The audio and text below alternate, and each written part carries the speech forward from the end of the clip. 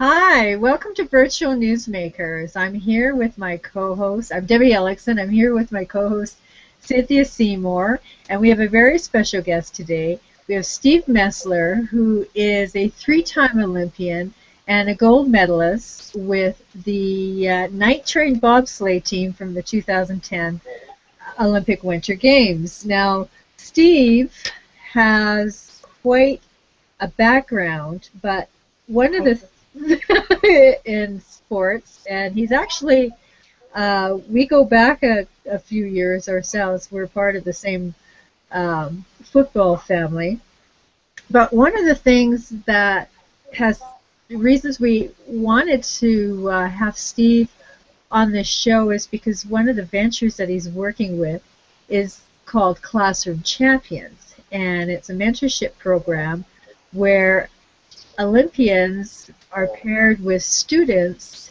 and help them with leadership skills, goal setting, and all sorts of neat things. And it's not his only philanthropic work. I don't know if he'll share this with us, but one of the volunteer things that he does is he volunteers at the Ronald McDonald House.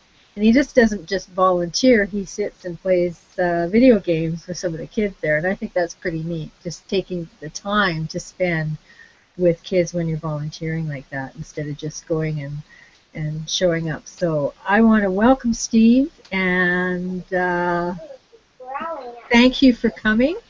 Let's hear a little bit more about your background, fill in the gaps from what I said. And I mean, I don't know where to start with asking you the question, because being an Olympian is quite a heady feat. I mean, it isn't for the faint of heart. And so talk to us about how you made that decision to become an Olympian and the sacrifices that you had to make to get to that gold medal, and then we can step into the other side of your career. Sounds good. Well, thanks for having me both. Boy, you went through a whole bunch of things there. I think like we said, we'll start with making the decision to become an Olympian. But it's funny. People talk about sacrifice, and they say you're sacrificing right now as you're an athlete, and really, I mean, I talk to athletes about this all the time. Where sacrificing is a past tense word. Should never be used it shouldn't be used in present tense. You're doing what you need to do to succeed, period. At no point did I think of or look at lack of an income or a stable income, being away from family and friends, having moved to a foreign country. At no point did I ever look at any of those things as simply doing the things that I needed to do to succeed. So as I look back, I can look back now after I've been retired for a few years and say, boy, those were sacrifices. Now that I've realized what being, moving out of the Olympic world and moving into the quote-unquote normal world, or real world as we used to call it, so it wasn't really much of a decision. I went from track and field, and I had a lot of injuries in track and field over the years, and understood that track wasn't going to be the path that I was going to take. But at the same time, I wasn't ready to be done being an athlete yet. So I found bobsled, messaged them, and I had to turn some things around in my head, but it worked out after 10 years and 3 Olympics. So what the commitment and what you learn from having to, push your athleticism to that level to an Olympian, how does that translate into what you're doing now with Classroom Champions? It's funny, I had this conversation with somebody just the other day where I've become the biggest. One of our employees for Classroom Champions is a guy named Gideon Massey. Gideon Massey's our programs manager, and Gideon was a 2-time track cyclist. And he and I get along great when we're doing this. He was also an athlete mentor in his heading towards the London Games, of which he didn't wind up. He failed to qualify for those games. But he was an athlete mentor with Classroom Champions that year, and then he volunteered with us last year, and then this year he has a full-time job. And he has the work ethic like no one else that I work with in the corporate world. And what I realized is the same things that drove me to become eventually a gold medalist and world champion in the Olympic level bobsled were the things, the meticulousness of nothing ever is perfect. You can always find those extra hundredths in bobsled. You can always find extra hundredths. So around Classroom Champions, we're always, my sister and I, Leigh, who has her PhD in education and social policy, who takes care of our education initiative side of things, we're always looking for those hundredths. We're always looking to see how we can make the organization better. And I see that in Gideon. I see that in so many other Olympians. So I'm always a huge advocate for people to hire Olympians. If they lack the experience, whatever they lack in experience, they certainly make up for in their understanding of finding hundredths. Mm-hmm.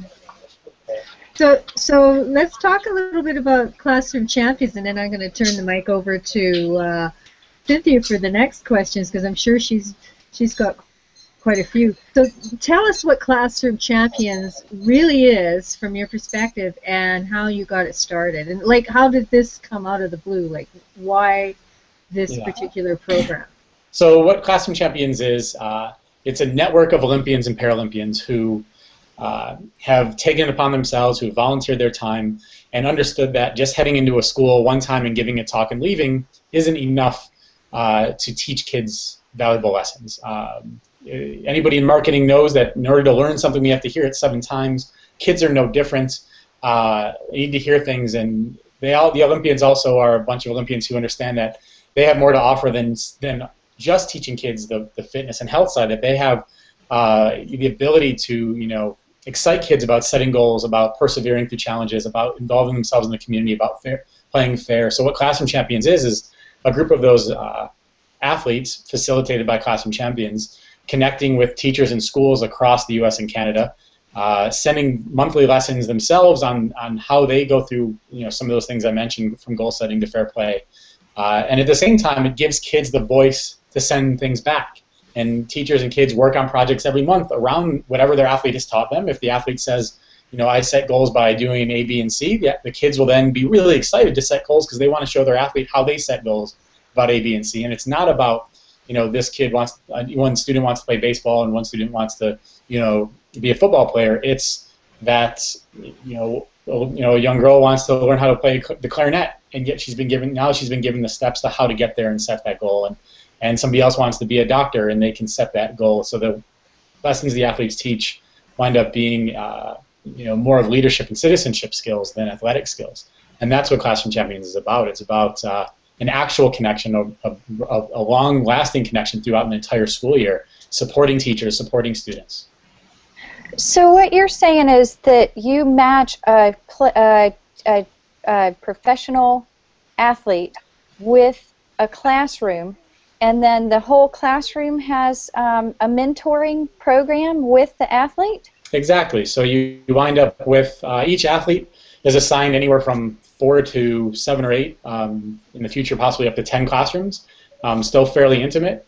And every month the athlete makes messages for those classrooms, makes one lesson, but beginning of the year that the athlete knows who the classrooms are, so they mention the teacher's name, gets put into the video editing. So these kids know that the athlete is talking to them. They're not making a message for the masses. They're talking to them. But at the same time, all of those videos go live on classroomchampions.org. So any teacher can hop on and, as they're watching the Olympic Games coming up, as they're getting their kids excited about the Olympics, they can hop on and pick an athlete and go through the values lessons that this athlete has taught. And all those things are for free for teachers outside of the program at classroomchampions.org as well. Wow. So these are almost personal growth coaching sessions that you teach mindset to these kids. What age groups? We focus on kindergarten to grade 8. Kindergarten to 8th grade. We try to look at those formative years. We try to look at those years where kids are oftentimes in one classroom setting the whole day. So the teacher has the ability outside of maybe 7th and 8th grade, maybe 6th grade in some locations. But majority of our classrooms, the teacher has the ability to bring the athlete into every single moment of the day. We have a test tomorrow. What would Kurt do? Well, Kurt would make sure he goes home and works hard and studies first before he goes and plays.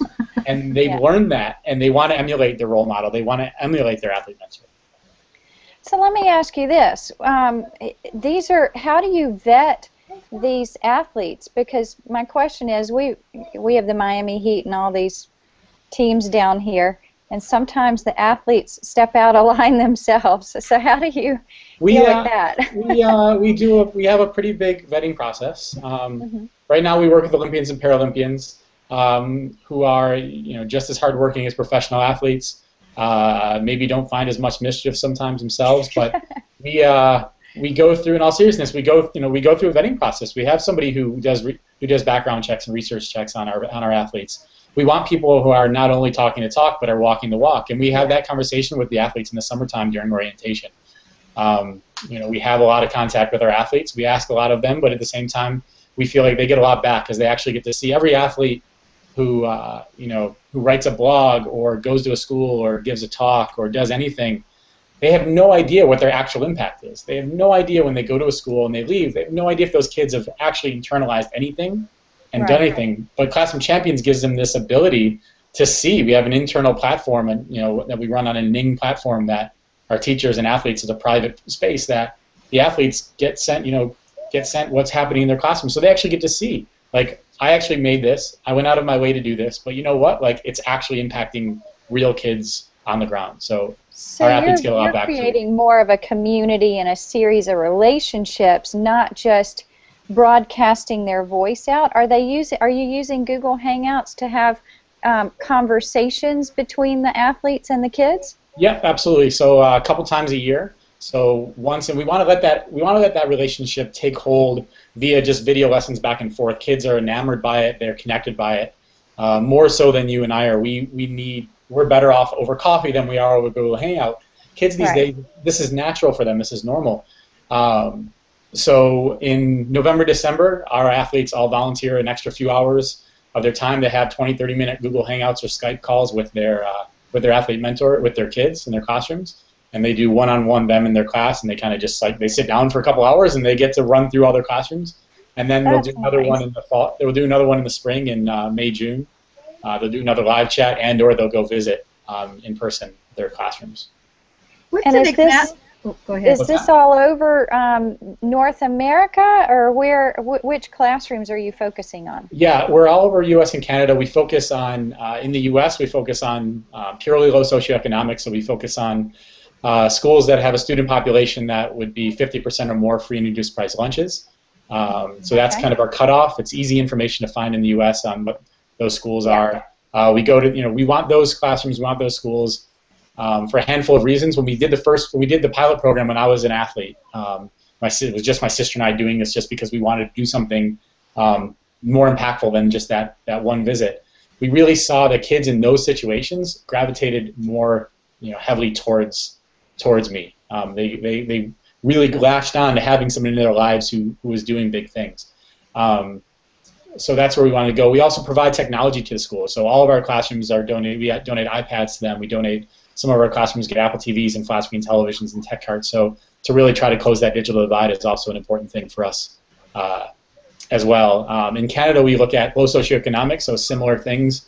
We also look at low access. So in Canada, you have a lot of schools that are, a lot of cities, a lot of towns that are just so far away from where big population densities are. The kids don't have an opportunity to experience the world, and they don't have an opportunity to go through cool programs because those cool programs are revolving around where millions of people are. So there's bigger impact. Well, since we're virtual, we can be anywhere. So we're in small, Dawson Creek, northern British Columbia, to as far out as eastern Ontario. And then we also look at in Canada. Also, we try to take a focus on their Aboriginal community, so their Native American community as well, where those role models and that digital divide is needed to be closed. Wow. So, what is an example of one of the lessons that you might conduct during the course of the year? The athlete lessons are based around, if you were to go to classroomchampions.org and hit lessons, you'd see the list of them, again, from goal setting to things. But an example would be, we'll stick with the goal setting one. That's the simplest one for people to wrap their heads around. We do that in September. It's the beginning of the year, so kids can focus in and teachers can use it the rest of the year. Somebody like Emily Cook, who's a freestyle aerialist. Emily does a goal pyramid, and she had based it off of Natalie Bergener, who was an athlete in the program in 2011-12, a weightlifter, and all Olympians. And they have a triangle. At the bottom is the things they do every day. The middle is the second layer is the things they need to do more often. And then as their goal up to the top, if the goal is getting an A, you have to do well in your tests. You have to study well. You have to eat well and sleep well so you can study well and all those things. So what the teachers do is the athletes send their video lesson, and then our teachers create their own lesson around it. So either we have a huge library now, a reservoir of lesson plans that are both internal, and a lot of them get put on our external site. And teachers, have these blank things, and they put, give kids their blank goal-setting pyramid, because the teachers will watch the lesson, then form their lesson plan, and then run it into class. So the teachers have the ability to show the lesson whenever they want. It's not like an athlete's coming tomorrow at 8 a.m. We have to be ready. It's when will this work into my curriculum? When will this work into what we're working on in class? And as well, say we're working on a geography lesson, and Emily happened to have sent that from China. Well, maybe I can work around our geography and make sure that we have some Asian things in there, so the kids are going to get really excited about China as well. So it gives the teachers full flexibility, full ability to build whatever lesson plan in their class they want around their own core curriculums. In the U.S. and Canada, there's different things across this. I mean, U.S. it's getting a little more standardized, but in Canada it's very provincially sensitive. So teachers are able to make it their own, and we support them and help them do that. Mm. That's really great. So they're able to watch these things on demand, so it's not like they're having to set this or embed this within their time frames or change what they're teaching in order to make sure these kids are getting these lessons. Yeah, no, it's we put them on our. They first go to our internal site, so they go to our internal site pretty much on the first of every month. So the athletes make them within the month before. So if it's January, is right now we're in the middle of steps to success. So it's kind of a revisiting of goal setting. It's what are the things you do to get to success. You try something, you fail, you try something else, you keep trying, those kind of things. And it goes into it goes onto our private network on the first of every month. And then the teachers have the whole month to do whatever they want. And then by the end of the month, what they've done for the program is that they've actually, to the internal site, they've uploaded images of kids working on that. So our athletes get to see what's happening. They've uploaded a lesson plan that they've done, so they can share it. So we wind up with this ginormous hundreds and hundreds of lesson plans at the same time about the same different lessons around. We ask them to put their state or the provincial, core standards on the curriculum standards on there as well, so that we can all learn from each other. So yeah, it's been a pretty awesome thing to watch. So this isn't just a community for the kids and the athletes, but a community for the children. I mean, the teachers as well. Yeah, absolutely. I mean, our teacher focus is one of our biggest things. Hello. Say hi. Hi. So so that's one of our biggest things is actually teacher support, because we're not working with the kids specifically. The athletes are making the videos for the kids, but we don't actually touch the kids at that point. So the teachers, we work with the teachers, and the teachers work with the kids. So teacher support, teacher training. We go through in the summertime. We have different ways for teachers to be able to learn more about what we do. We have our video editing experts talking to teachers about how to shoot video and how to edit video. We have our we have one on our board works at Deloitte, and she's a senior manager at Deloitte and works on their web content and social media. Lisa Minarski over there. She teaches our teachers about social media and how to involve. And also we have somebody on our advisory board who runs a tech district in North Carolina, and he's huge in social media world as well. So the two of them run a social media platform and training for our teachers. And then every month, our teachers we facilitate our teachers hosting their own learning going to the next month. So we have content training for our teachers, and that's something that we really value. And my sister, Leigh's background, her doctorate, a lot of it is into teacher performance. So. That's excellent. Do you have any aspirations to work with high school students? We do. We've run some pilots in the past. We're still trying to figure out the difference would be increasing our capacity so we can do it. The language is going to be different. The subjects are probably going to be different. The approach is going to be different. It's different to try. We have massive engagement from K to 8. As you get to high school, you need to do different things to get them engaged, and that's something that we're slowly working on. Right now, we're really happy the space we're in. We don't want to be everything to everyone. We want to focus on where we think we can have the biggest impact. And right now, we used to think that was just 3 to 8, but we've had some amazing teachers from K to 2 come in, and they've showed us that this can have a huge impact on the younger ones too. That's excellent. So at the end, do you have any tips for how business people might implement some of this or learn more about this or help out? Yeah, so that's a lot of our. Thank you for asking. A lot of our majority of our funding comes from corporate sponsors who believe in education in their community, in the places they either operate or they work or they own. We have the ability for what we do is we have open applications in the spring, so we have teachers who are able. We ask them to apply from everywhere in the U.S. and Canada. In fact, we're also starting a Costa Rica program as well. Their school year runs from February to November. But every spring we look for applications. That'll be open during the Olympics. The application process will start.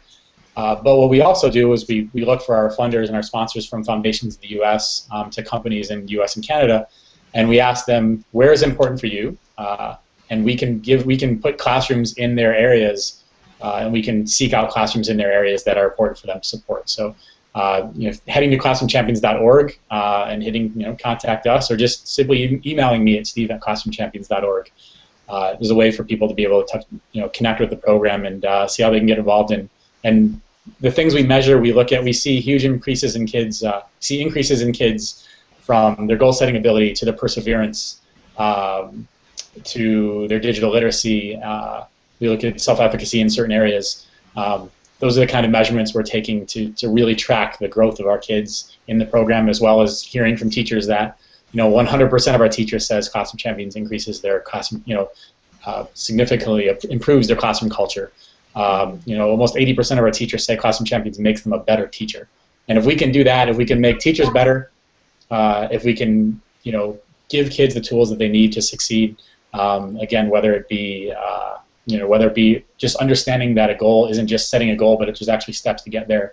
And if we can give athletes an experience that they value and they feel like they're really making a difference and they understand that their voice is powerful and that their voice does have a huge impact on kids, then as an organization we're going to be fulfilling all of our missions and all of our goals.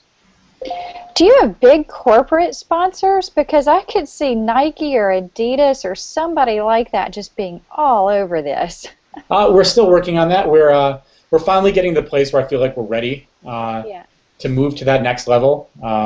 We want to make sure that we keep our intimacy. We want to make sure that we don't scale up and lose our impact. But at the same time, with the right resources and the right voice and the right messaging system and the right voice from some big partners, I think we can do a lot of really big things and have just. Again, I can't wait to see what's going to happen during the months of January and February across the program as our kids get to see their friends, their athletes, compete on television. Mm. So if I'm down in Florida, if I wanted to somehow be involved with this, or just any person, how would we get involved with what you're doing? Again, from a teacher aspect, we encourage teachers to hop on and use the video lessons in whether they meet our socioeconomic standards or not in those schools. It's all something that our athletes love for their messages to be heard in the classrooms, and there's lesson plans on there for teachers to be able to use to get their kids excited around different things. From a volunteer aspect, we have a lot of different areas and a lot of different needs for the program as we're growing. So I think it's just reaching out to us at classroomchampions.org and having conversation about what your skill sets are and what you can offer and be involved. We've got a great, huge volunteer network that does a lot of things across the program for our infrastructure. Wow. So we end the show with a challenge of the week, and it can be anything that comes out of this broadcast or something in general. So what challenge would you give our viewers, and whether they're business or teachers or students, going through this week? What can help them push the needle on maybe using some of these platforms or in being a mentor?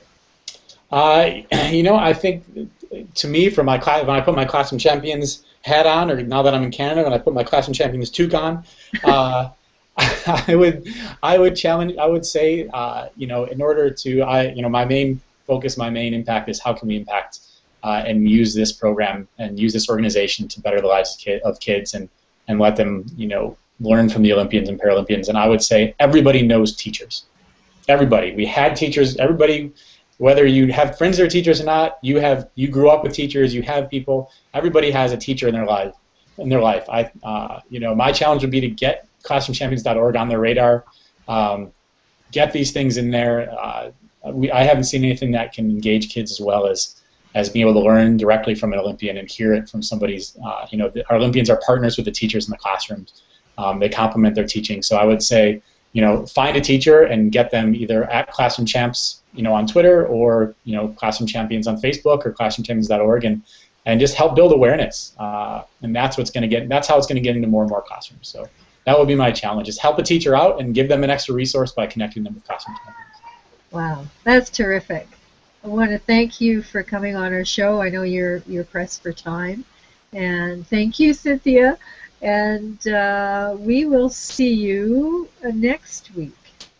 All right. Thank you so much. Thanks for having me on. I really appreciate it. Thank you. And